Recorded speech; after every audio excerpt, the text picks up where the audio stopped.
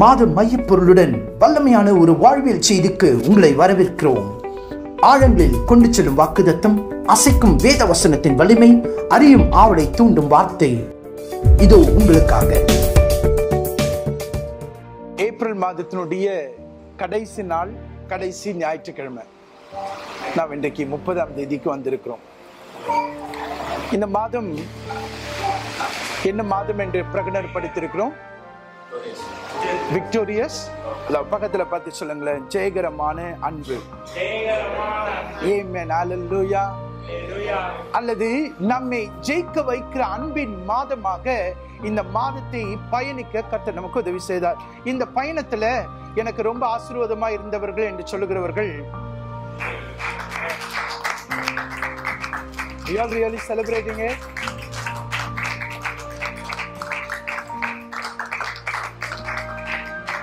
கையில உயர்த்தி எல்லாரும் சொல்லுவோமா, என்னை ஜெயிக்க வைக்கிற அன்பு எனக்குள் இருக்கிறது. எல்லாரும் சொல்லுங்க பார்க்கலாம். ஆமென், ஹல்லேலூயா. மூல வசனத்தை நாம் வாசித்து இன்றைக்கு ஒரு அருமையான ஒரு செய்தியை நாம் பார்த்துட்டு நாம் போகிறோம். இதனுடைய மூல வசனம் என்ன? ரோமர் 8ஆம் அதிகாரம். வாசிங்க. எல்லாவற்றிலேயும் நாம் நம்மில் அன்பு கூறுகிறவராலே முற்றும் ஜெயம் கொள்ளுகிறவர்களாக இருக்கிறோமே. முற்றிலும் ஜெயம் கொள்ளுகிறவர்களாக இருக்கிறோமே. இவைகள் எல்லாவற்றிலும் நாம் அழகாக இந்த வசனத்தினுடைய விளக்கங்களை நாம் பார்த்தோம். முதலாவது தேவனுடைய அன்பு குறித்து நாம் பார்த்தோம். பிறகு இந்த அன்பின் லாங்குவேஜை குறித்து பார்த்தோம். இந்த அன்பின் லாங்குவேஜுக்கு யார் யார் என்ன விதத்தில் ரெஸ்பாண்ட் பண்ணாங்க என்பதை குறித்து 12 சீஷர்கள் அப்போஸ்தலர் பவுலின் வாயிலாக நாம் பார்த்தோம். போன வாரத்தில் இந்த அன்பு எப்படி நம்மை ஜெயிக்க வைக்கிறது என்பதை பார்த்தோம். அதுலதான் நாம் பார்த்தோம், முதல் ஜெயம் எங்க ஆரம்பிக்கிறது? இந்த அன்பு நம்மை ஜெயிக்க வைக்கிற ஜெயம் என்று நாம் பார்த்தோம். இந்த முதல் ஜெயம் எங்க ஆரம்பிக்கிறது? அல்லது நீங்கள் ஜெயிக்கிற முதல் ஜெயம் யாரை குறித்ததாக இருக்கிறது?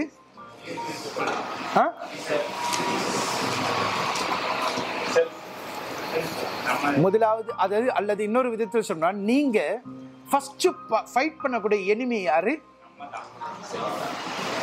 செல்ஃப். இந்த அன்பு எப்படி அதை நமக்கு ஓவர் கம் பண்ண வைத்தது என்பதை குறித்து போன வாரத்தில் நாம் பார்த்தோம். தன்னைத்தானே ஜெயிக்கிறவன் அல்லது தன்னைத்தானே அறிந்தவன் தன்னைத்தானே ஜெயிக்கிறதுக்கு அது ரொம்ப உதவியாக இருக்கும்.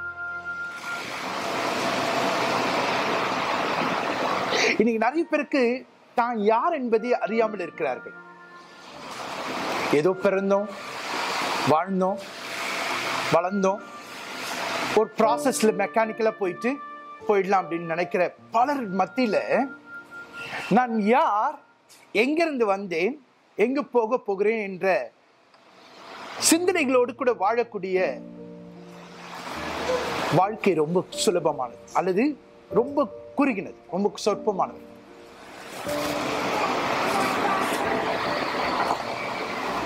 அதனால்தான் இயேசு கிறிஸ்துவை நாம் அறிந்த முதல் முறை அல்லது அந்த அன்புக்கு நாம் வரும் பொழுது முதலாவது நாம் யாரை ஜெயிக்கிறோம்? நம்மை நாமே ஜெயிக்க இந்த அன்பு எப்படி உதவி செய்கிறது என்பதை பார்க்கிறோம். யாருக்காவது சந்தேகம் இருந்துச்சுன்னா நீங்க அதை குறித்து வாரத்துல உங்களுக்கு பேசப்படுகிற செய்திகளில நீங்க தியானித்து அதுல ஏதாவது சந்தேகம் இருந்தா நீங்க தயவு செய்து என்னோட கூட டிஸ்கஸ் பண்ணுங்க. அதுக்காக தான் நான் இங்க இருக்கிறேன். The questions, anything else if you have, please raise.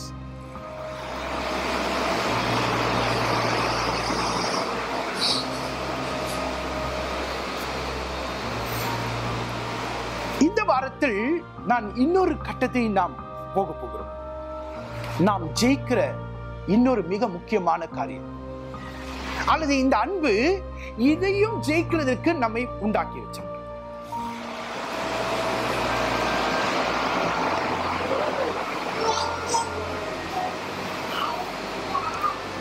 முற்றிலும் ஜெயம் கொள்ளுகிற அந்த காரியத்தை குறித்து பேசுறதுக்கு டைம் இல்லை, ஏன்னா இந்த சண்டே இதோட முடிகிறது. பட் இன்றைக்கு அடிப்படையிலிருந்து இன்னொரு காரியத்தை நாம் ஜெயிக்கிறோம். எப்படி தன்னைத்தானே வெறுத்து தன் சிலுவையை எடுத்துக்கொண்டு என்னை பின்பற்ற கடவுள் என்று சொன்ன வண்ணமாய் இந்த வாழ்க்கையில நீங்களும் நானும் ஜெயிக்க வேண்டும். மிக மிக ஒரு முக்கியமான காரியம் உண்டு, ஒருவன் உண்டு. யார் அது? இயேசு தன்னுடைய வாழ்க்கையின் மூலமாக நமக்கு அதை சொல்லிக் கொடுத்திருக்கிறார். யாரு? இயேசு சொல்கிறார், இதோ உலகத்தின் அதிபதி என்னிடத்தில் வருகிறான், அவனிடத்துல என்னிடத்துல ஒன்றும் இல்லை. திடன் கொள்ளுங்கள், உலகத்தில் உங்களுக்கு என்ன உண்டு? உபத்திரம் உண்டு. நான் உலகத்தை ஜெயித்தது போல நீங்களும் ஜெயிக்க வைப்பன் என்று சொல்லுகிறார். அப்படின்னா என்ன அர்த்தம்? உலகத்தின் அதிபதி இந்த உலகத்துல நமக்கு உபத்திரத்தை வைத்திருந்தாலும் அந்த உலகத்தின் அதிபதியை இயேசு ஜெயித்தது போல நம்மாலும் ஜெயிக்க முடியும்.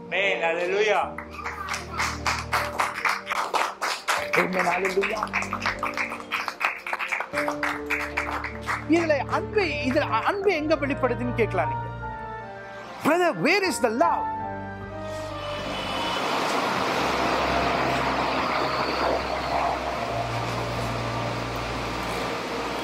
இதை எக்ஸ்பிளைன் பண்றது it's a bigger thing. But இயேசு இந்த பிசாசானவனை ஆதி முதல் அறிந்திருந்தாலும் தன்னுடைய இந்த பூமியில வாழ்ந்த நாட்களில அவனை எதிர்த்து அவனை ஜெயித்த சில அனுபவங்களை நமக்காக எழுதுகிறார். அதுல இருந்து நான் உங்களுக்கு அவருடைய அன்பை எடுத்து காட்ட போகிறேன். இயேசு சொல்லுகிறார் அவருடைய பயணத்தின் போது, இதோ பிசாசானவன் மின்னல் வேகத்துல வானத்திலிருந்து விழுகிறது நான் பார்க்கிறேன் என்று சொல்லுகிறார்.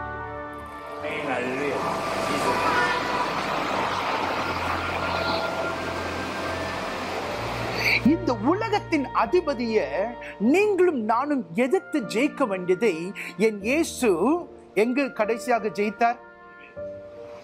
சிலுவையில அவனை மரண அடி அடிச்சு மரணத்துக்கு அதிகாரியாகிய அவனை ஜெயித்ததுனால, அந்த ஜெயத்தை உங்களுக்கும் எனக்கு கொடுத்ததுனால அந்த அன்பை நமக்கு வெளிப்படுத்தி இருக்கிறார்.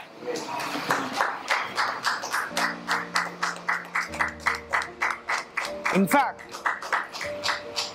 அவர் என்ன பண்ணிருக்கணும்னா, நீங்க எல்லாரும் பிசாசோட போராடி வெற்றி பெற்று வாங்க, அப்புறம் நான் உங்களுக்கு ஜெயத்தை தரேன்னு சொல்லியிருக்கலாம்.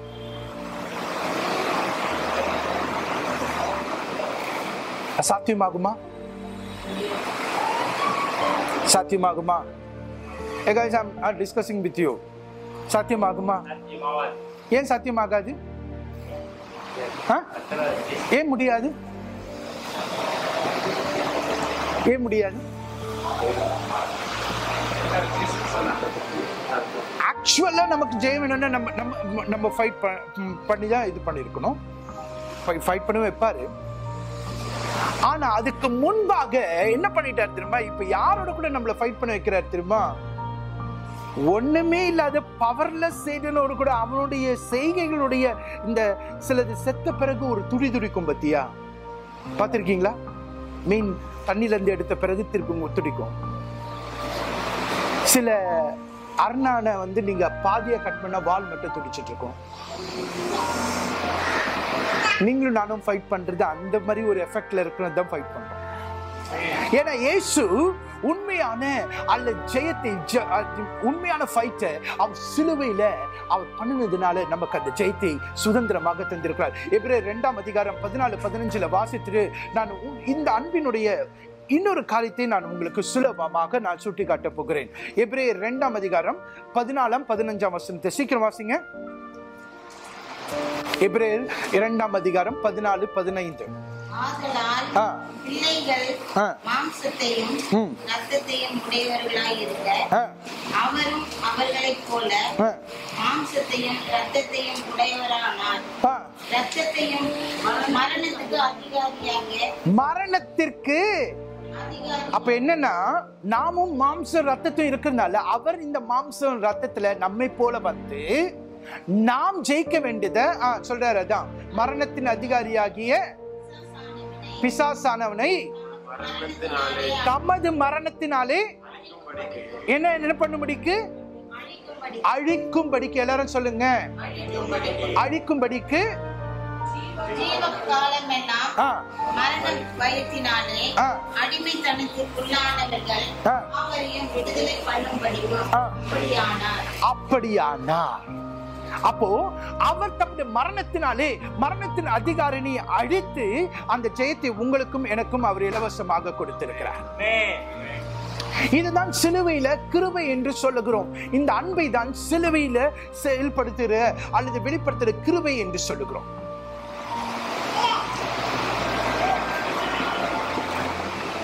The ultimate win already Jesus has secured for us. இயேசு நமக்காக ஒரு மாபெரும் வெற்றியை சிலுவையில மரணத்தின் அதிகாரியை ஆண்டவர் ஜெயித்து அழித்து நமக்கு ஜெயித்து தந்திருக்கிறார். எல்லாரும் கைகளை உயர்த்தி அறிக்கை பண்ணுங்க பார்க்கலாம்.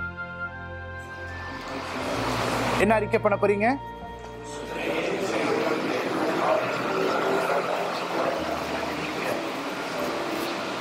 எல்லாரும் கைகளை உயர்த்தி வாயில தந்து அறிக்கை பண்ணுங்கன்னு சொல்லிட்டேன். We are practicing this for many weeks, right? வாயில திறந்து அறிக்கை பண்ணுங்க. என்ன பண்றீங்க?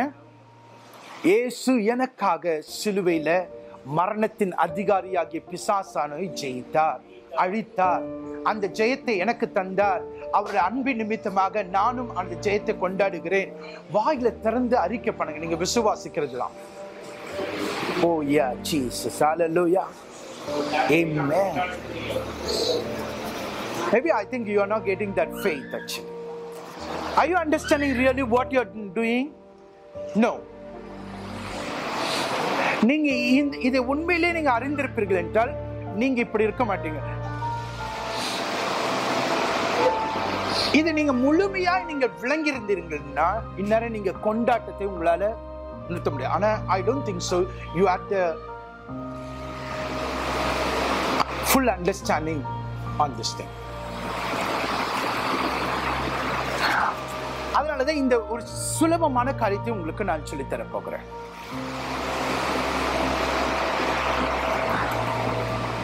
நீங்களும் நானும் போராடி அல்லது யுத்தம் பண்ணி நீங்களும் நானும் சண்டையிட்டு ஜெயிக்க வேண்டியதை என் இயேசு என்னுடைய பொசிஷன்ல இருந்து அவரை அழித்து அந்த வெற்றி என்னுடைய வெற்றியாக கொடுத்து தான் அவருடைய அன்பை வெளிப்படுத்த.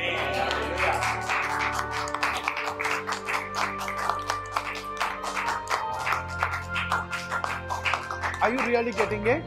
Are you really getting it? நாம பார்த்து பயப்படுகிற நம்மை காட்டில் பலவானா இருக்கிற அவனை ஆண்டவர் அழித்து அவனை நம்ம வெற்றி பெற்றதாக நம்முடைய பெயர் அங்க எழுதியிருக்கிறார் பத்தியா, அதுதான் அவருடைய அன்பு. You understand? But I want to show you how Jesus loved it.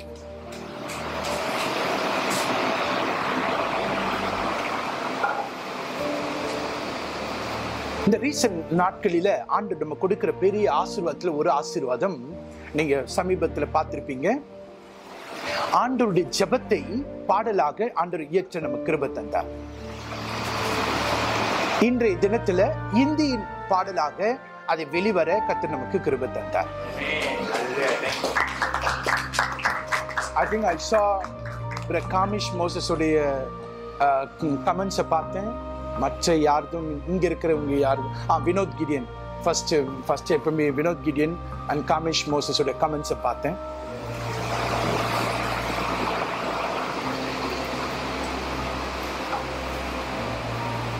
ஆண்டவர் இன்னும் ஆங்கிலத்திலையும் அது சீக்கிரமாக வெளிவரப்போகிறது. மலையாளத்தில் எழுதிட்டு இருக்கோம், கன்னடத்திலையும் வெளிவரப்போகிறது. ஹல்லேலூயா, ஆமென், ஹல்லேலூயா.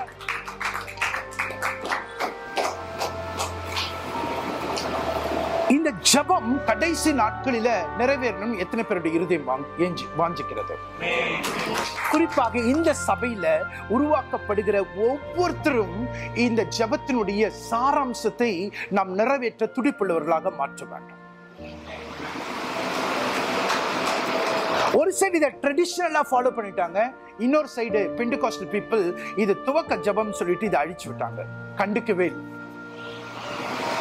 In the Pentecostal life, I was never asked to pray for this prayer, never memorize this verse, because it was told, இது துவங்குறவங்களுக்காக சொல்லப்பட்ட ஜெபம்னு இல்ல. இல்ல, இயேசு தம்முடைய இருதயத்தை, இந்த பூமியை குறித்ததான அவருடைய இருதயத்தை அந்த ஜெபத்துல ஊற்றி இருக்கிறதை நாம் பார்க்கிறோம். அவர் சொல்லுகிற ஜெபம் என்ன? பரமண்டலங்களில் இருக்கிற எங்கள் பிதாவே, உம் நாமம் பரிசுத்தப்படுவதாக, உம்முடைய ராஜ்யம் வருவதாக என்பது ஒரு துவக்கத்தில் இருக்கும். சொல்ல முடியுமா? உம்முடைய ராஜ்யம் வருவதாக என்றது எவ்வளவு பெரிய கான்செப்ட், எவ்வளவு பெரிய in fact the whole concept of mankind create பண்ணதுக்கு ரீசனே அவருடைய ராஜ்யம் இந்த பூமியில உருவாக்கும்படியாகதான். So that is not a beginner's prayer. Jesus' heart is to transform this world into his kingdom. அவருடைய ராஜ்யம் வருவதாக.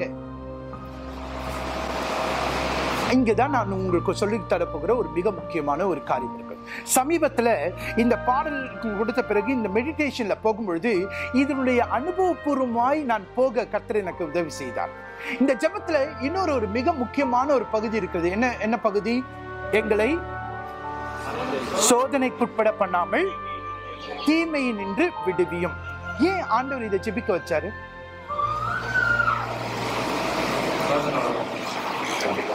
சோதனைக்குட்பட பண்ணாமல் தீமை நின்று எங்களை விடுவியும் ஜெபிச்சாரா? ஜெபிக்க சொன்னாரா?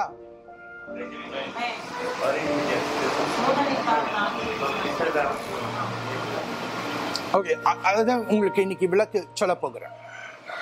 இங்கிலீஷ்ல என்ன இருக்கு? இது lead us not into temptation and spare us from the evil one. தீமை நின்று எங்களை விடுவியும். இங்கிலீஷ்ல அந்த வேர்ட் என்னவா இருக்கு? temptation. The question is, now I'm going to post before you, which is very very important. எல்லாரும் மிக கவனமா கேளுங்க.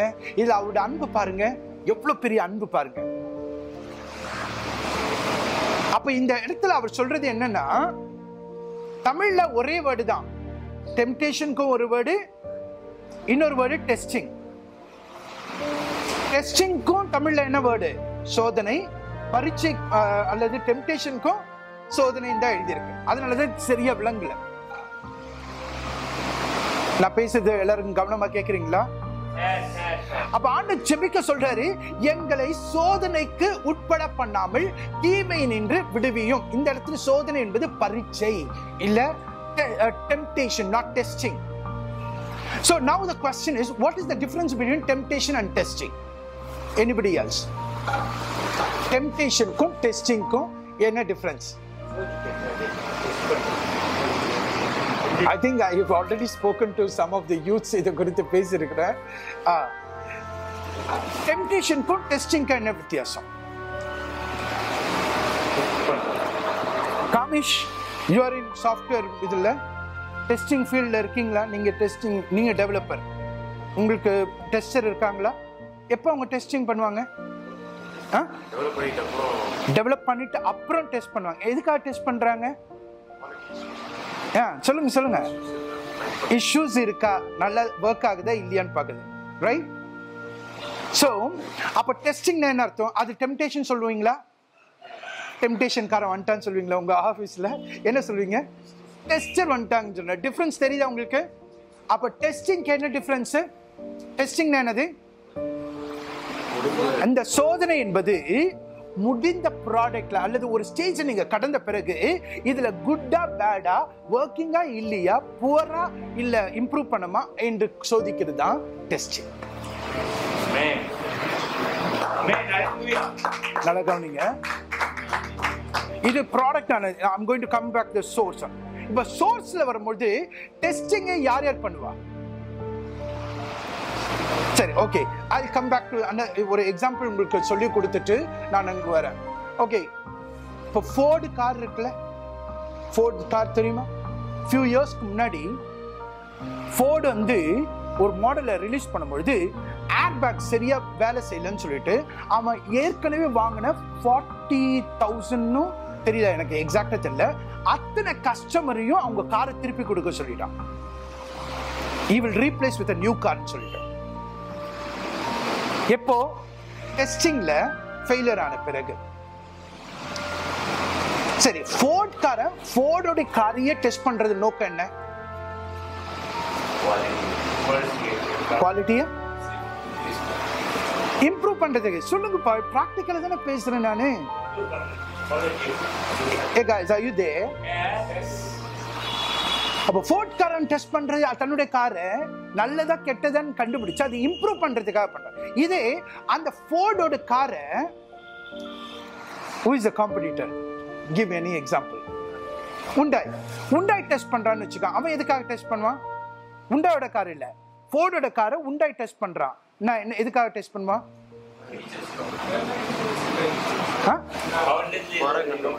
அதுல குறை கண்டுபிடிக்கிறதுக்கு. டெஸ்டிங் உடைய டிஃபரன்ஸ் புரியுதா உங்களுக்கு?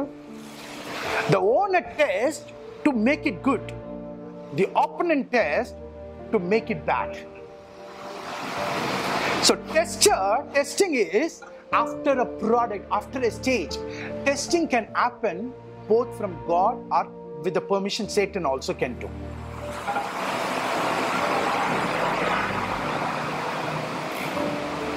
But temptation is entirely different. Are you all getting it? You all getting it?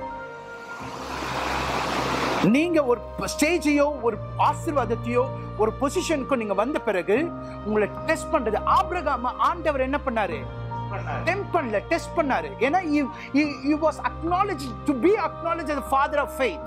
அந்த father of faith டைட்டில் கொடுக்கிறதுக்கு முன்பாக ஆண்டவர் சொல்றார், உன்னுடைய ஏக புத்திரனை நீ போய் எனக்காக பலி கொடு. ஆபிரகாம் சொன்ன பிறகு ஆண்டவர் சொல்றார், இப்பொழுது நான் உன் இருதயத்தினுடைய காரியத்தை நான் அறிந்திருக்கிறேன். ஆபிரகாமே, உனக்காக நான் ஏற்கனவே ஆயத்தம் பண்ணி வச்சிருக்கிறேன் என்று சொல்றேன்.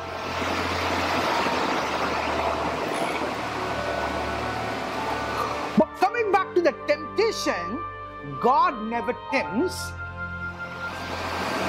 இந்த டெம்ப்டேஷன் சோர்ஸ் யாராக இருக்க முடியும்?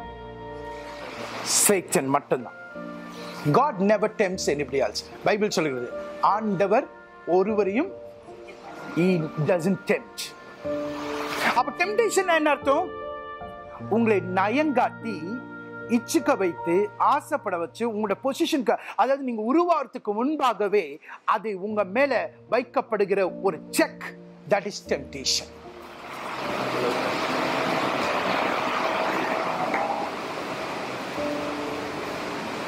அதனால இயேசு கிறிஸ்து நம்முடைய ஜெபத்துல சொல்றாரு, எங்களை சோதனைக்கு, அப்ப இங்கிலீஷ்ல என்னது? lead us not into temptation, spare us from the evil one. ஏன்னா the evil one always goes and asks permission. Oh God, I want to do a temptation for this guy. I want to tempt this guy. I want to give me permission. He will ask to God, and that is why he is asking you to pray, Lord, give us not permission. அவரோட permission இல்லாம அவன் tempt பண்ண முடியாது. I'm not ready for it. அவனோட அன்பை பாத்தீங்களா? அவர் தேவனா இருந்தும் இந்த பூமியில ஊழியத்தை ஆரம்பிக்கிறதுக்கு முன்பாக 40 நாள் என்ன பண்ணினாரு? இரவும் பகலும் ஃபாஸ்டிங் எடுத்தாரு. நடந்த உடனே ஃபர்ஸ்ட் காரியம் என்ன? தமிழ்ல சோதனை, இங்கிலீஷ்ல என்னது? டெம்ப்டேஷன். ஆக்சுவலா என்ன சொல்லிருக்கோம்? பரீட்சைக்கு உட்படுத்தப்பட்டார். சோதனை எப்படி? ஏன் அது டெம்ப்டேஷன் சொல்றோம்? 40 நாள் என்ன இருக்கும்? ஃபர்ஸ்ட் உணர்வு. இப்ப ஃபர்ஸ்ட் டெம்ப்டேஷன் என்ன வைக்கிறான்? பர்றா தோசைய மனசுல கொண்டு வர்றான். கல்ல தோசையா சுடு, முட்டை தோசை பண்ணு, இந்த தோசை பண்ணு, திருப்பி போடாத தோசை பண்ணு, கல்ல தோசை பண்ணு, எது வேணா தோசை பண்ணு. நைஸ் தோசை, பொடி தோசை, ஆனியன் தோசை, வித்தியாசமான தோசை மாவு. இதுதான் temptation. He will entice you. He will give you to. அதுல பாவம் என்னது? நீங்க செய்யறதல்ல, you yielding yourself to that situation is the sin.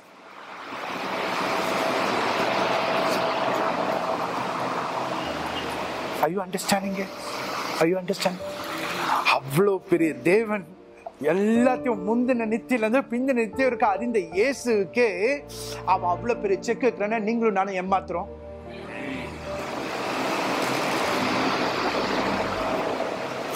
இத புரியாம எத்தனை முறை நம்ம பெருமையா நடக்கிறோம். கொஞ்சம் எனக்கு இன்னும் ஞாபகம் இருக்கு, ஒரு சகோதரி கொஞ்சம் நல்லா அழகா அவங்கள உருவாக்கி பைபிள்லாம் நல்லா படிக்க வச்சு, நல்லா உருவான பிறகு நல்ல ஆண்டவர் அவங்களுக்கு ஜெபிக்கிற ஒரு காரியத்தை கொடுத்தார், ஜெப பாரத்தை கொடுத்தார். நான் அவங்களை உற்சாகப்படுத்தி இது பண்ணேன். ஆனா ஒரு க்ஷணத்துல she became very proud. Very proud. அப்போ ஒரு சில கேள்விகள் எல்லாம் கேட்டு முரண்பாடான காரியங்களை அல்லது ஒரு விதமான, நான் எதுவும் சொல்லல, I was praying for her, and the next few things she has to meet up ஒரு இன்சிடென்ட் சம்பவி. அதுக்கப்புறம் அந்த ஜபம் அந்த காரியம் எல்லாம் மூட்டை கட்டி விடுக்க வச்சு. அப்பதான் எனக்கு வந்துச்சு, ஓ மை காட்,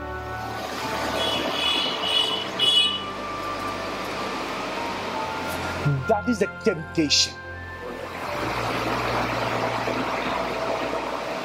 நீங்க இதை விளங்கிக் கொள்ளாம நீங்களும் நானும் நம்முடைய ஆவிக்குரிய ஜீவியத்துல நம் சரியாக நடக்க முடியாது. அதனாலதான் இயேசு கிறிஸ்து முன்மாதிரியாக நமக்கு ஜெபிக்க சொல்லிட்டார், நாங்கள் சோதனைக்கு உட்பட பண்ணாமல் தீமை நின்று எங்களை விடுவித்தருளும். நம்ம நிறைய முறை நினைக்கிறோம், ஓ நான் நல்லா ஜெபிக்கிறேன், நான் நல்ல பைபிள் வாசிக்கிறேன், நல்லா இது பண்றேன் அது பண்றேன்னு. சோதனை அந்த பரீட்சை வரும்பொழுதுதான் தெரியும் எப்படிப்பட்ட பாத்திரம், எப்படிப்பட்டவங்க.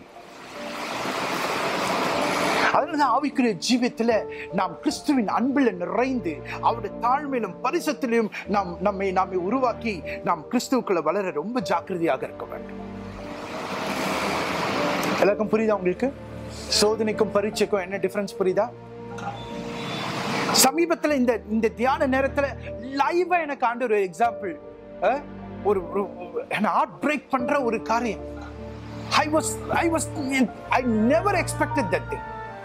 Then I prayed to God. God revealed this verse.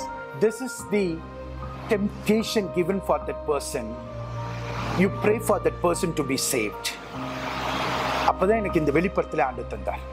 அந்த பரீட்சையில அவன் தோத்து போகாதபடிக்கு ஜெயிக்க அவனுக்காக ஜெபி என்று ஆண்டு சொன்னார். Hallelujah, hallelujah, amen, hallelujah. Are you all understanding it? Are you all understanding it?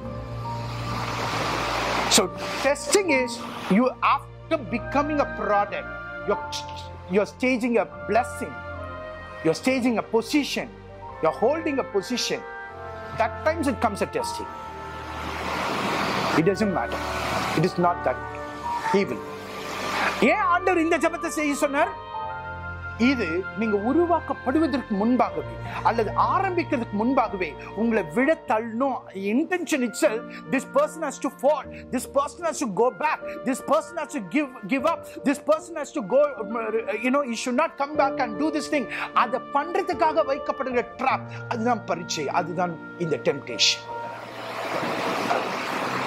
அங்க உன்னுடைய பரிசுத்தம், அங்க உன்னுடைய சுய நீதி, அங்க சுய பரிசுத்தம், அங்க சுய ஞானம் ஒரு வேலைக்காகாது. ஏன்னா இயேசுவை எப்படி சோதிக்கிறான்?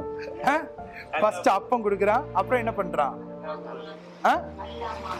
இல்ல அதுக்கு அதான் கல் அப்பமா மாத்துங்க. அப்புறம் அடுத்த பரீட்சை என்னது?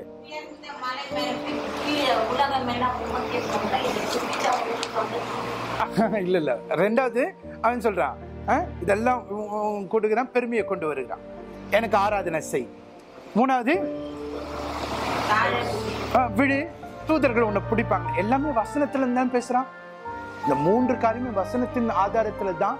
ஆனா வசனத்தை ட்விஸ்ட் பண்ணி பேசுதான் உங்க வேலை. சில பிள்ளைகள் நினைச்சா சிரிப்பா, ஒரு சில பிள்ளைகள் வசனத்தை வச்சு என்னவோ இந்த சிச்சுவேஷன் சொல்ற மாதிரி சொல்றாங்க. But they don't know what they are talking about. They don't know what it is.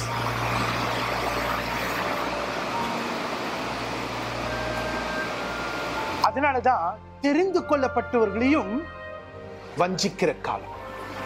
பரிசுத்த பவுல் எழுதுகிறார், பிசாசின் தந்திரங்களை நீங்கள் திராணி உள்ளவர்களாக இருக்கணுமா, எதிர்த்து நிற்க. ஏன்னா அவன் உங்களை பிடிப்பது எதனால பிடிப்பான்? தந்திரத்தினால. He knows about you, where to keep a trap.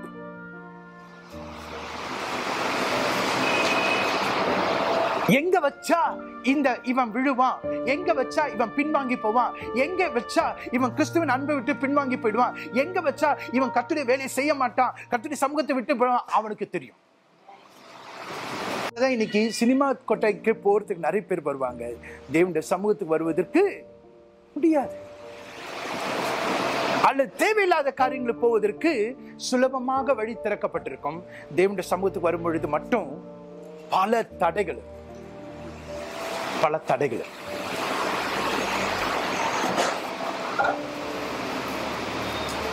எத்தனை பேர் டெஸ்டிங்க்கு ரெடியா இருக்கீங்க? எத்தனை பேர் டெம்ப்டேஷனுக்கு ரெடியா இருக்கீங்க? No. Let us be fearfully, be very careful in that thing. அதனால இந்த ஜெபத்தை நம்ம கண்டிப்பா செய்ய வேண்டியது மிகவும் அவசியம்.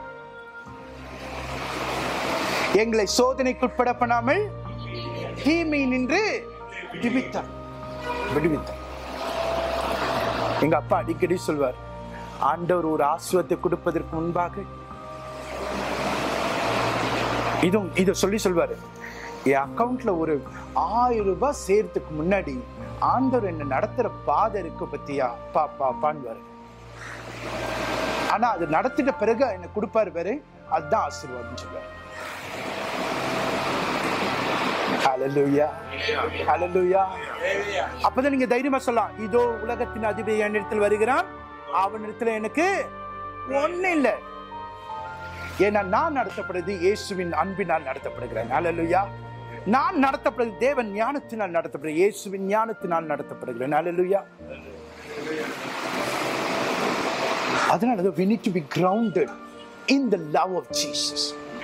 இந்த ஜெபத்தை கூட ஏன் அவர் நமக்காக இப்படி சொல்லி கொடுக்கணும்? அவர் நம்ம மேல வச்ச அன்பு தானே. அந்த ரகசியத்தை சொல்லி கொடுத்துட்டார்ல. ஏன்னா அவருக்கு தெரியும் சின்ன சின்னதுக்கெல்லாம் நம்ம விழுந்து போயிடும். எவ்வளவு நேரம் ஆகும்? இயேசு 40 நாள் இரவும் பகலும் உபவாசம் பண்ணின பிறகு அவருக்கு 3 கட்டத்துல டெம்ப்டேஷன் கொண்டு வரனா, நீங்களும் நானும் எம்மாத்திரம் அப்படின்னு ஒரு பாட்டு இருக்கா, எம்மாத்திரம் நான் எம்மாத்திரம் நான் எம்மாத்திரம். Who am I?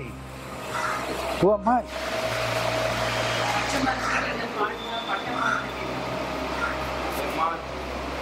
He knows every step.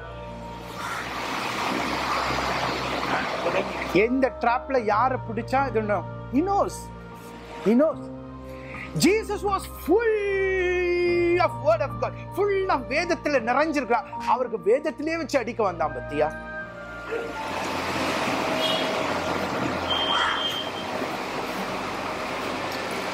And that is why Jesus taught us, எங்களை சோதனைக்கு உட்பட பண்ணாமல் தீமை நின்று விடுவியும். அதனாலதான் இதை பல லாங்குவேஜ்ல இந்த கடைசி நாட்கள்ல வெளிப்பட ஆண்டவர் ஒருவேளை உதவி செய்திருக்கிறார் போல இருக்கு. உலகத்தில் இருக்க எல்லா மொழிக்காரருக்கும் எல்லா பாஷைக்கும் இந்த ஜெபம் போய் நிறைவேறணும். தேவனுடைய ராஜ்யம் வர வேண்டும். ஜனங்கள் விடுதலையோடு கூட விடுவிக்கப்பட வேண்டும். ஹல்லேலூயா. அதனால இந்த பாடலை நாம் பாடினோம். இன்னும் நாம் எழும்பின பிறகு நாம் இந்த கூட்டம் முடியும் பொழுது நாம் பாடலோடு தான் முடிக்க போகிறோம். இந்த பாடலை, இந்த ஜெபத்தை பாடினா அது பாடலாக ஆண்டு நம்ம கொடுத்திருக்கணும்.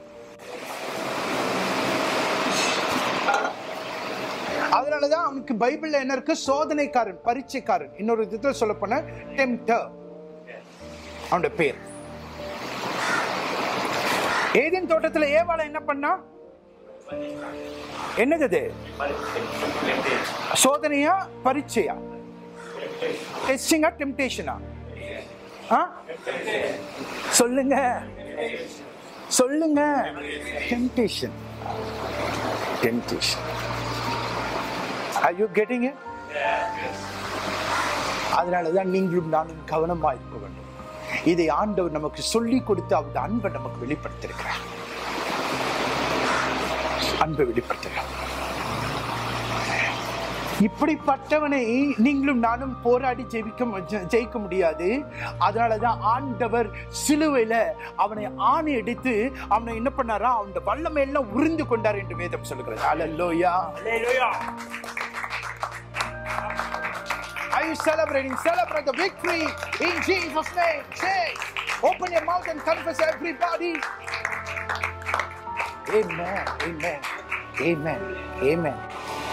நான் ஜெயிக்கலனா கூட, அல்லது நான் ரியலா ஃபைட் பண்ணி வெற்றி பெறாதத, என் இயேசு எனக்காக ஃபைட் பண்ணி அந்த ஜெயத்தை என்னுக்குரியதா பேர்ல எழுதி வச்சிருக்காரு பத்தி, அதுதான் அவருடைய அன்பு. அந்த அஷூரன்ஸோடு நம்ம போகணும். அந்த அஷூரன்ஸ், அந்த அன்பினால இவனை ஜெயிக்க முடியும். அந்த அன்பினால இவனை ஜெயிக்க முடியும். நீங்களும் நானும் தைரியமாக சொல்லலாம், இது உலகத்தின் அதிபதி வருகிறான், அவனுக்கு என்னிடத்துல ஒன்றுமில்லை, ஒன்றுமில்லை. அதனாலதான் நீங்க சொல்லணும், என்னோட பணம், என்னோட ஆஸ்தி, என்னோட உயர்வு, என்னோட படிப்பு, என்னோட பட்டம், என்னுடைய என்ன சொல்ல போறீங்க, என் காரு, வீடு, பங்களா, என் வாட்ச், என்னோட செல்ஃப், எல்லாமே என் தேவன் கொடுத்தது என்று சொல்றவங்க கைகளை உயர்த்தி காட்டுங்க பார்க்கலாம். Amen. Hallelujah. Are you there with me? Every day you need to confess this thing. I don't want anything else from Satan.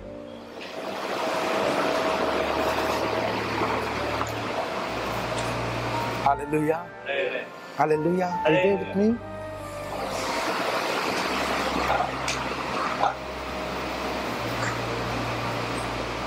கோல்ட காட்டி பிசாசு பக்கம் போறது காட்டிலும் குச்சியை காட்டி நான் இயேசு பக்கத்துல இருப்பதே ரொம்ப சால சிறந்தது. எத்தனை பேர் சொல்ல முடியும்? ஏதோ ட்ரை பண்றேன். This is all coming அப்படியே ஃப்ரீ ஃப்ளோயிங்ல வர்ற இது. Are you getting it? Yes. Are you getting it? ஆனா எத்தனை பேர் கோல்டுக்காக இயேசு அடமானம் வைக்கிறீங்க? எத்தனையோ பேர் மத்தியில உபத்திரமோ, வியாகுலமோ, பசியோ, பட்டினியோ, நிர்வாணமோ, மற்ற எந்த நாச மோசங்களோ என்னை கிறிஸ்துவின் அன்பை விட்டு பிரிக்க முடியாது என்று எத்தனை பேர் தைரியமாக சொல்ல முடியும்? அல்லேலூயா. கைகளை உயர்த்தி சொல்லுங்க, கைகளை உயர்த்தி சொல்லுங்க, எல்லாரும் சொல்லுங்க, இந்த அன்பு என்னை ஜெயிக்க வைக்கும் என்று சொல்லுங்க. நல்ல வாயில தரணும் சொல்லுங்க. எல்லாம் சொல்லுங்க. உபத்திரமோ, வியாகுலமோ, எல்லாம் காரியங்களை அறிக்கை பண்ணி சொல்லுங்க. உலகத்தினுடைய எந்த ஆசையும் நோசங்களோ, எந்த காரியமோ என்னை கிறிஸ்துவின் அன்பை விட்டு பிரிக்க முடியாது. இந்த அன்பு என்னை சகலத்தையும் ஜெயிக்க வைக்கும். இந்த அன்பு சாத்தானை என் நிமித்தமாக ஜெயித்தது. எல்லாம் அறிக்கை பண்ணுங்க. என்ன பார்க்காதீங்க, நீங்க என்ன கேட்கறீங்களோ அது வாயில திறந்து அறிக்கை பண்ண பழகுங்க. Come on everyone. Amen.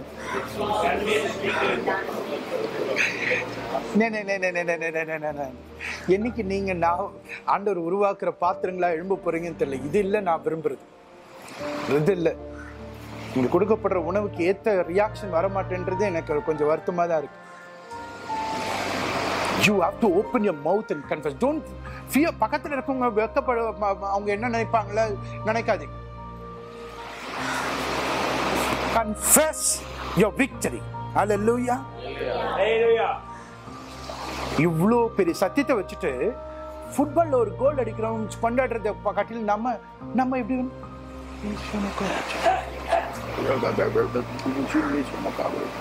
இது கொண்டாட்டமா? கொண்டாட்டமா? சொல்லுங்க.